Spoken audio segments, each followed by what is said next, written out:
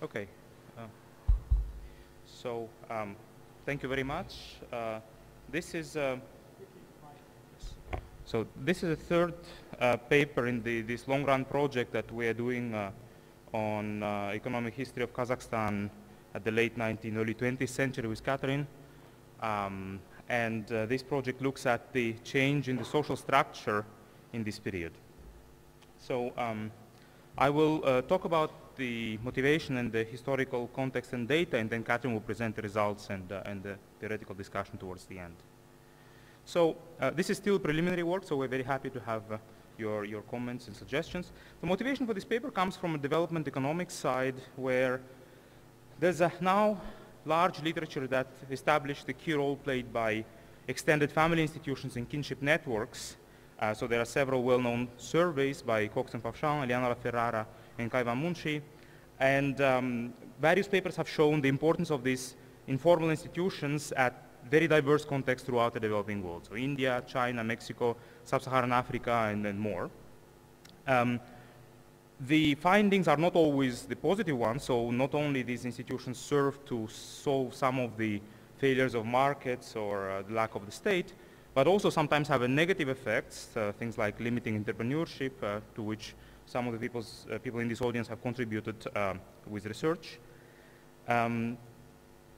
However, if you take the historical perspective, historians take almost for granted as a starting point of historical research that institutions are not fixed in time, but they evolve.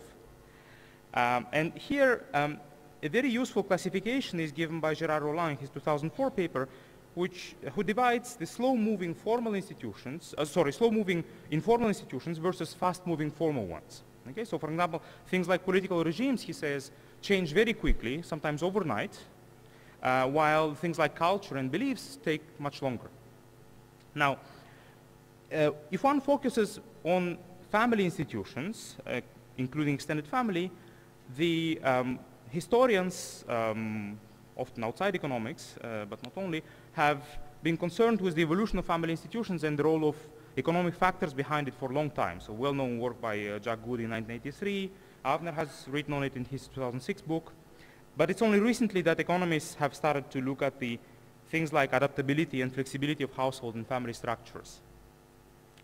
So it's fair to say that the traditional family institutions, in particular change in them, is still understudied in economics. So we don't yet have very good answers to the questions like how do they change, in which dimensions, what drives this change, and how quickly does this change occur.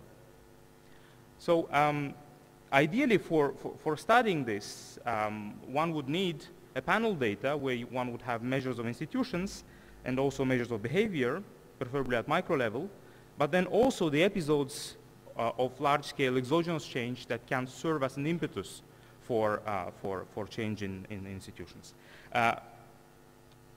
Needless to say, this kind of combination of data is rare, and we're lucky to have some, and this is what we do. So we focus, using our data set from colonial period of Russia, and in Central Asia, in particular in Kazakhstan, on extended family and clan institutions, which played enormously important role in that period at the late 19th, early 20th century. So we document how these institutions adapted and changed in response to colonization by Russian peasants. In particular, we document changes in the identification of Kazakhs with their clans, residential organization, so in particular the size of extended families, and on production relations within the extended families, so things like individualization of production and property and use rights and development of labor markets. And finally, towards the end of the paper, we start to explore how observed changes can be explained and be understood as responses, rational responses to a new economic environment. So our story in a nutshell.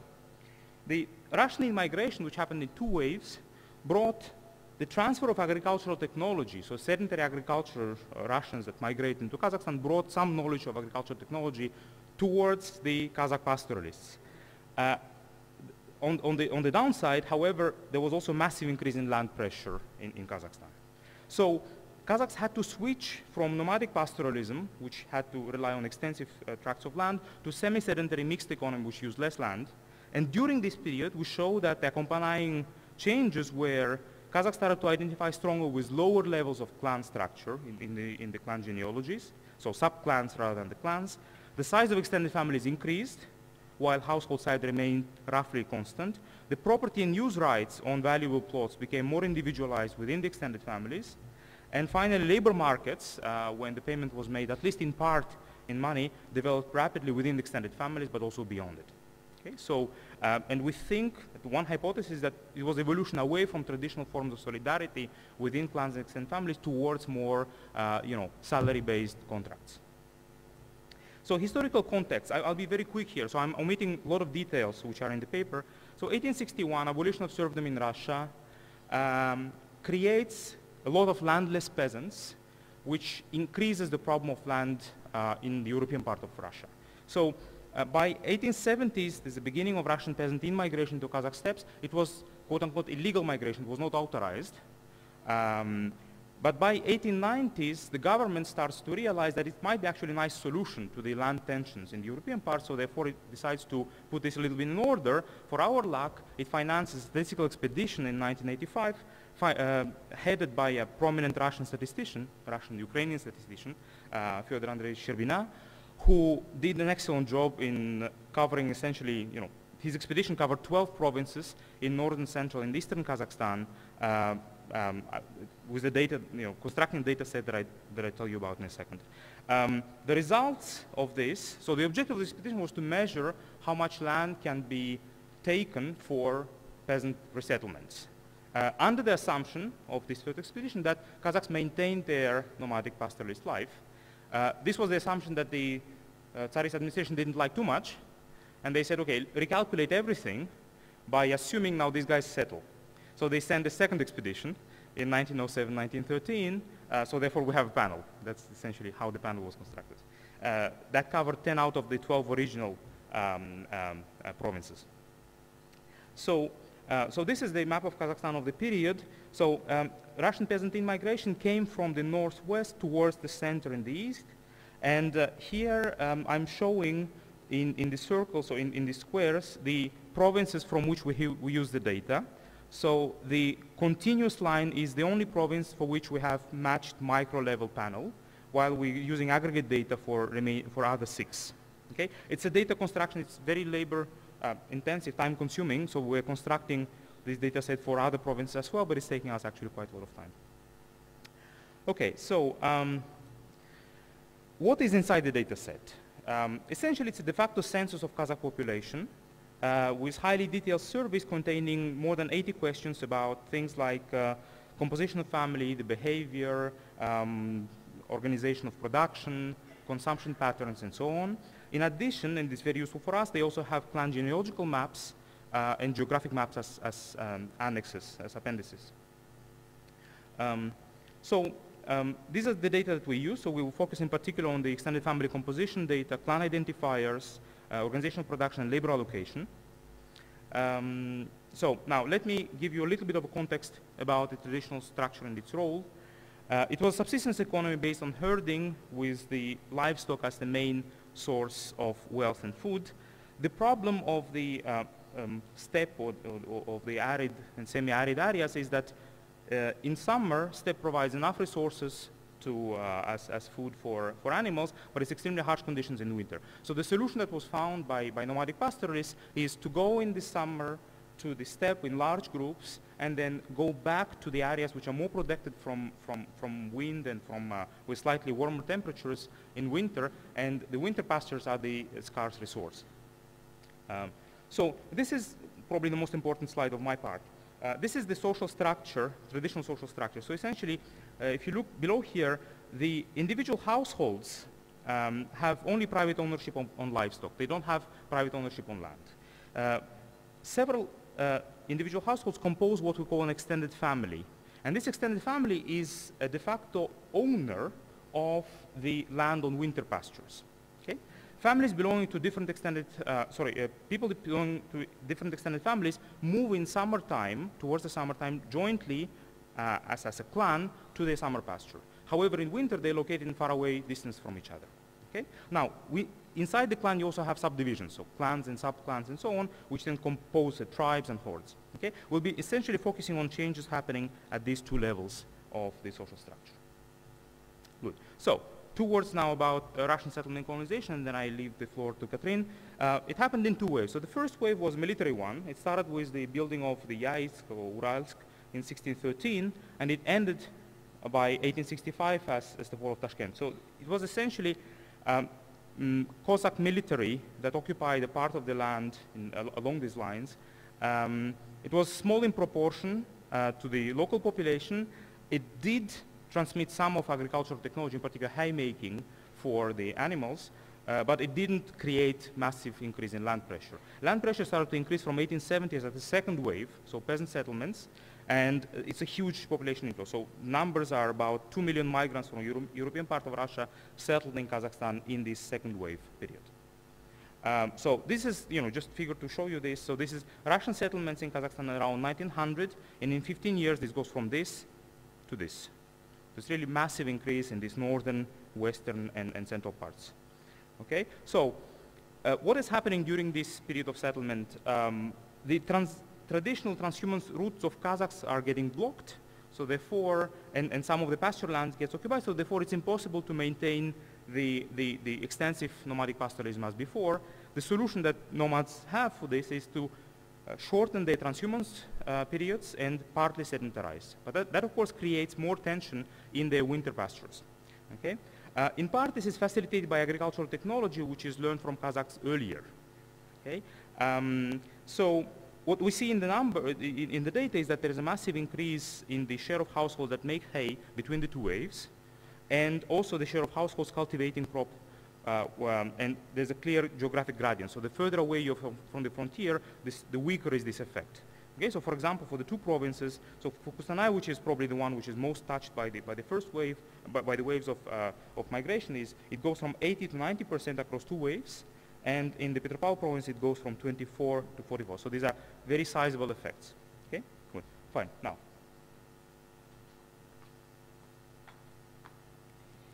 so as Gani just explained to you, we document 4 dimensions of changes in these, in the family, in institutions at the family level. So first, residential arrangements, both at the winter stop, so at the level of extended family, and at the level of the group of extended family sharing summer pasture that typically are from the same clan.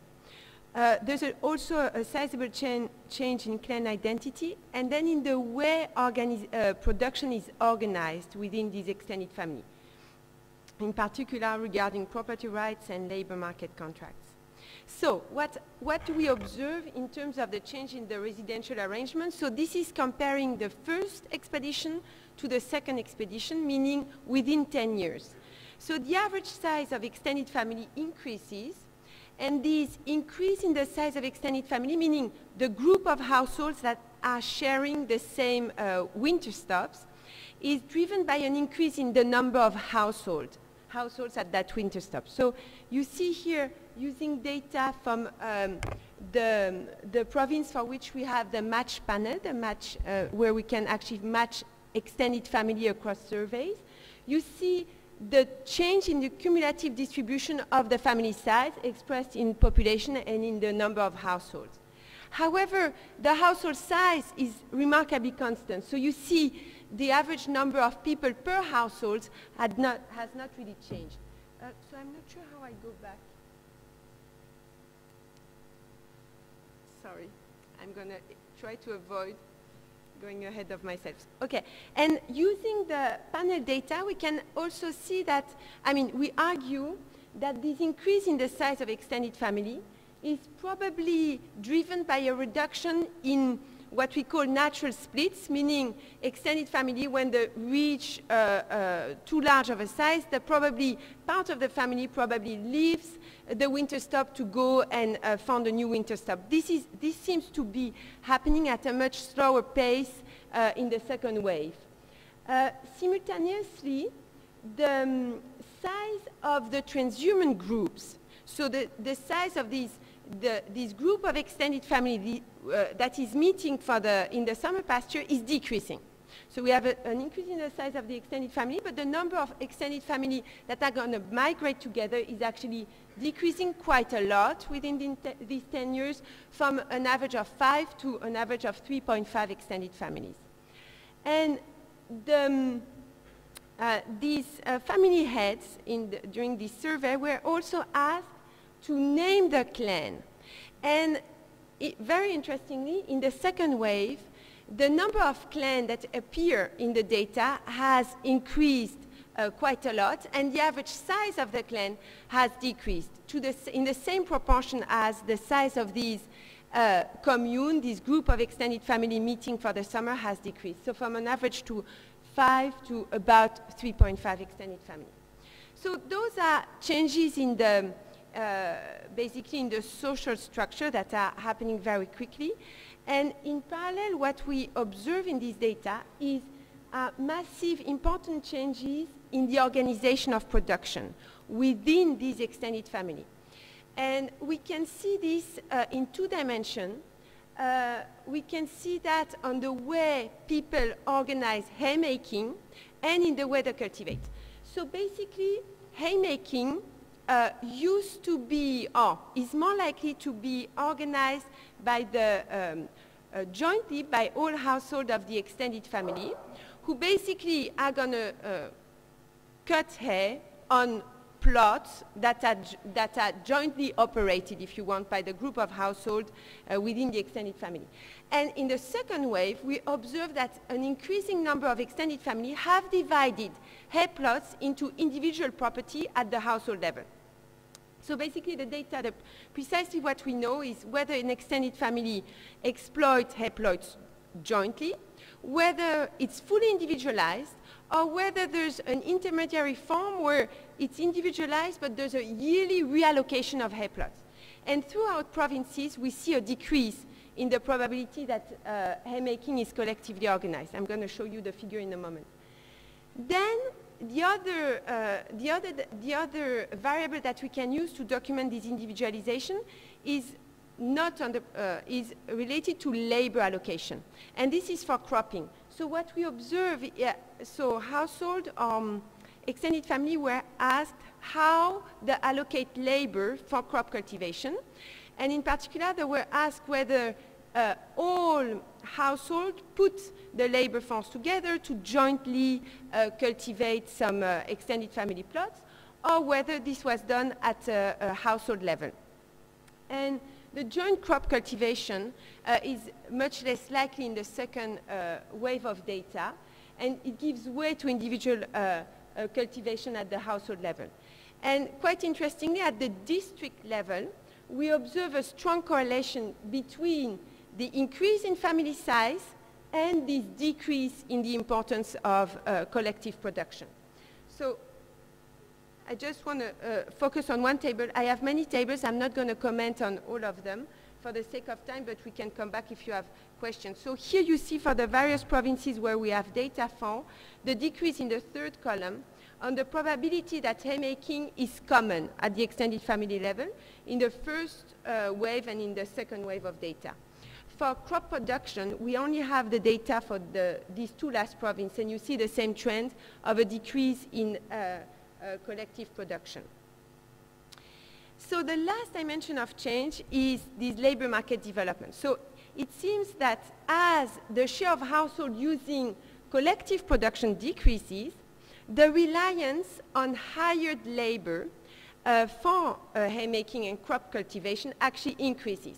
So we observe that households are less likely to put the labor force together, or extended family to put the labor force together for cropping and haymaking, and more likely to engage in a monetized labor contract whereby they hire labor to perform these tasks. And so simultaneously, the share of households supplying labor increases, and the type of contract that seems to dominate also change over a survey year. Basically, workers are much more likely to have yearly contracts in the second wave of data relatively to shorter term contracts than in the first year. And this level of this agricultural labor activity is in striking contrast with the situation among farming households in Russia. So we have data, Sheryanov in his book uses data for the same period in Russia collected in a very similar way. It's the same statisticians basically that headed the data collection in Russia. And he shows that more than 90% of farming households in Russia are relying exclusively on own labor to farm. So the situation, the difference with Kazakhstan is quite striking. What we argue is part of this difference may be explained by the fact that these labor contracts in Kazakhstan are embedded within the extended family, in the sense that very often it's basically the poorer household of the extended family supplying the labor towards the richer unit from the same extended family. So in most extended families, there are both household hiring in labor and household supplying workers. So I just want to show you, yes, so here you see the correlation, the wealth gradient basically in labor market participation. So you see the level of labor market participation, whether supplying or demanding labor, by the level of wealth. So each bar corresponds to a wealth category. It's expressed in a horse equivalent. And within extended family, you actually have great wealth heterogeneity. So here you see the distribution of wealth across households. This is in blue, and the distribution of wealth across extended family in yellow, in orange, and you see that there's greater wealth heterogeneity within an extended family, basically, than across extended family. And this type of labor exchange taking place that are monetized, we know that they are monetized within extended family, are basically appearing in a context where households were used traditionally to using some type of labor exchange that have disappeared at the time of the survey, or nearly disappeared, but that were, and that it was more about entrusting livestock to other relatives from the same extended family. But basically these households are used to exchanging labor. I'm running out of time, so I'm going to, yeah, but okay. So how do we make sense of these various changes that we observe? So this summarizes a little, this summarizes graphically our story. So as Gani explained, colonization led both to the technological change, so agriculture, the plow, haymaking becomes available in Kazakhstan, and increasing land pressure. Tremendous increase in land pressure. Very quickly, we observe a technological change in the production of these Kazakh family. So cultivation and haymaking are becoming more important, and the reliance on transhumance to feed the livestock is decreasing. We observe also changes in the social structure and in the way production is organized. So part of the changes we observe in the family size and in the size of the commune might be the direct consequences somehow of land pressure. If you cannot if you cannot find a new winter stop, but you're going to be stuck in the same winter stop even as population grows. But we interpret other changes more as the endogenous response of the institution to the new economic environment. And economic theory suggests explanation or offers mechanism for the type of process we document here. So we are relatively, Bosrup and Jean-Philippe, for example, propose mechanism whereby the organization of production at the community level get more individualized as demographic pressure and technological change occurs. So there the story is that as demographic pressure increases, the extensive production system becomes unsustainable, leading to technological change and intensification and the need for better defined property rights. So we argue here that we are observing this type of change at a very micro level, at the level of the extended family. Of course, it's not an endogenous technological change, or this could be discussed, but we are observing this change, but also, and I'm going to stop there, we see that one of our contribution in the fact that we show that the change is not simply happening within a given social structure, but that the social structure itself is pretty much responding to this new economic condition, and amazingly rapidly, because again, these changes we document is within a 10-year period. That's it. Very much. You were right on time. This was about to ring. Okay, now we have the discussant, so Ekaterina, come. See, I told you. Go ahead, you have 5 to 10 minutes.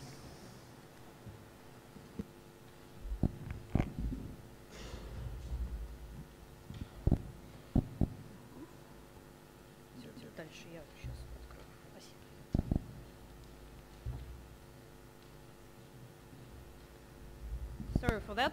I prepare these slides mostly to guide myself during the speech, so it's not much to show here, but it seems like everybody already tired, so 5 minutes will be okay. History is a big part.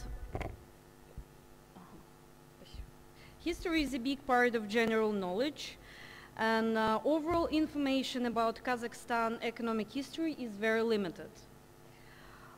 This paper provides huge amount of theoretical and statistical information about Kazakhstan as part of Russian Empire from 1896 to 1910.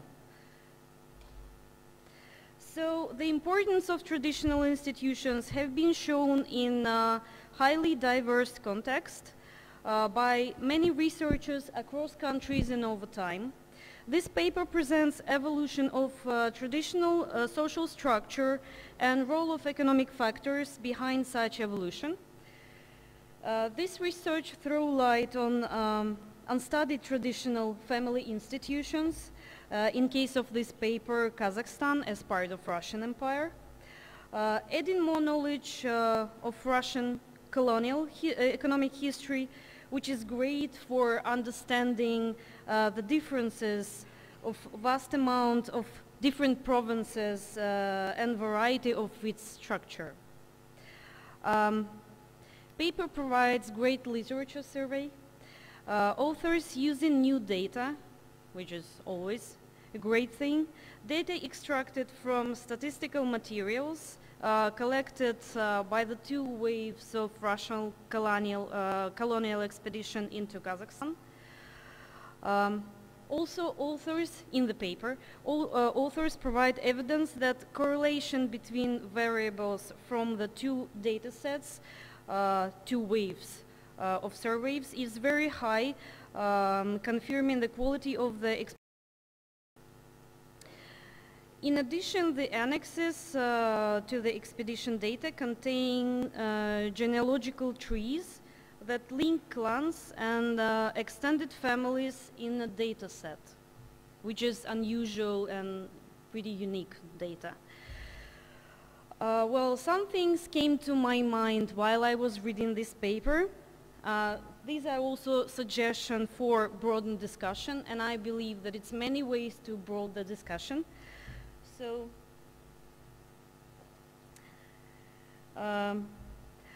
author talking about Russian migrants and waves of Russian migration to Kazakh steppe. As far as I remember, the biggest wave of migration happens much later. It was in communism time, and even later.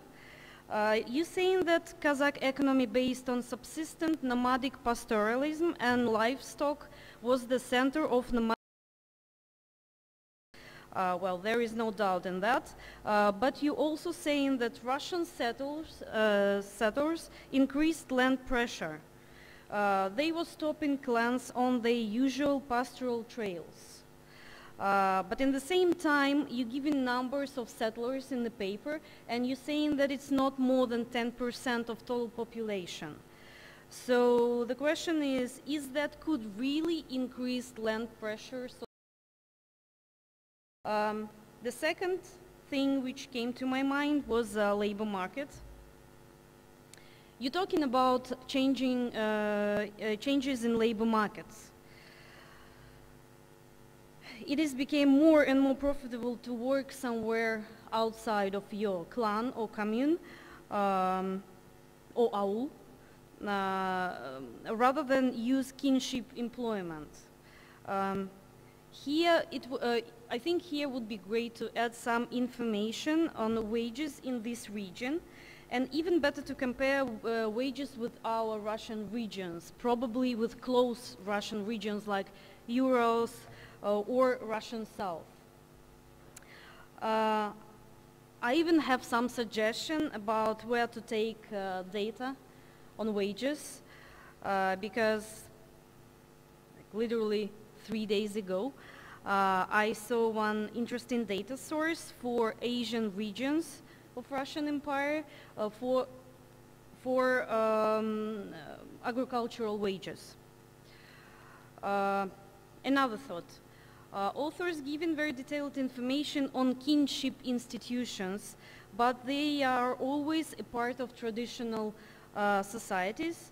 These relations still are very big issues in different Russian regions, like Russian South, for instance, or Tatarstan. So I think it would be really representative to compare Kazakhstan with Russian South. I mean Russian South Caucasus, the territory between Caspian and Black Sea. These territories provinces are very far apart from Kazakhstan, but in the same time the situation in that time was pretty similar, so it would be very interesting to look at that from this point. So also another thought, changing of property rights. You talking about changing of property rights. It would be interesting to add some information about property rights for Russian settlers in the same time. Because you were talking not about legal property rights, so more like kinship rights. So I'm sure it's many ways to broaden the discussion, but you also told me during the lunchtime that it's just the beginning of your project, so you'll work on that. And generally I think that the paper is very promising. I had very good time while I read that. And it has straightforward argument which is follows without losing track. Thank you.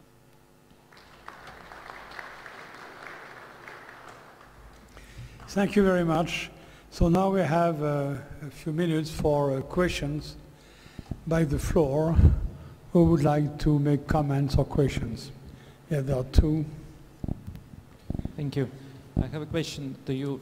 Thank you very much for your paper. I enjoyed a lot your presentation. So it's obvious that there was a huge changes in the Kazakhstan in this period of time, and you link them to the colonization, to the Russian colonization.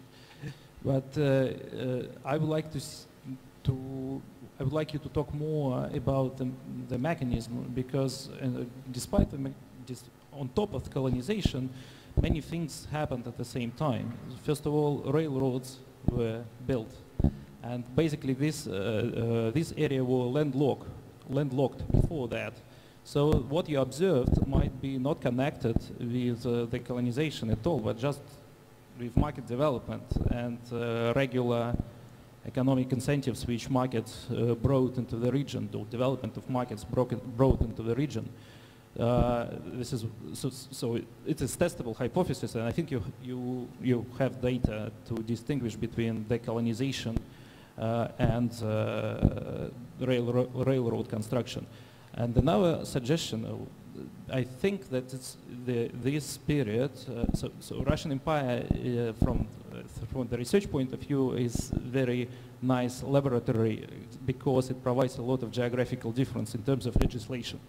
So different provinces had different legislation within the same empire. And my understanding this is true for the Kazakhstan as well in this period of time. And there were a number of shifts, important changes in legislations for particular provinces in this region. So you could distinguish between formal institutions which the state suggested to the local population from a kind of, I don't know, informal institutions which migrants brought with them into the region. So thank you. Thank you. Please try to be short and concise. So, thanks. That was super interesting. So yeah, it seems very, very promising.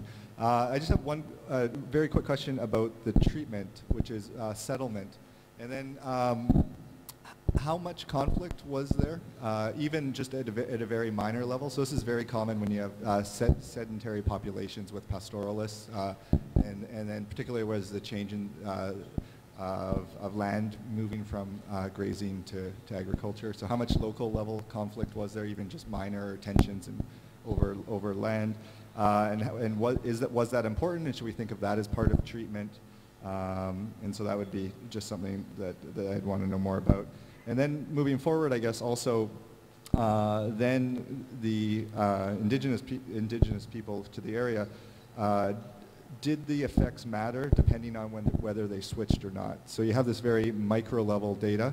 So if an individual or a family or a region switched to being sedentary, are the causal effects of treatment different than if they didn't? And so, and I think that'll start to tell you whether it's actually the settlement or it's something else, the conflict, or yeah, so what exactly is going on. Thank you. Bob? Yeah, it's quite fascinating, and it seems to me sort of remarkable that the system of property rights was never a fetter on the development of the productive forces in your story. And I wonder if you could speculate more on why that's so, because it seems quite unusual. It doesn't appear to be, it seems to be like a nomadic mode of production at the beginning without any kind of exploiting class. Is that a feature of the story? Is it the absence of a state and legally enforceable rules that means that you have such rapid responses of institutions to technological changes? Okay, maybe two last questions. We won't have time for more than two. Okay. Okay. No, just a short question too. It's, this finding that labor exchange has been transformed into a labor contract or wage relationship within an extended family network is a very provocative kind of finding. Personally, I find it extremely difficult to imagine the emergence of a labor market without competition. And I think your finding is consistent with the fact that at least there is an exit opportunities where they can go. But the family is able to retain their member in a kind of labor exchange system, but by paying wage, because if they don't pay wage, they would go. Okay, last two. Avner? So I wonder if you...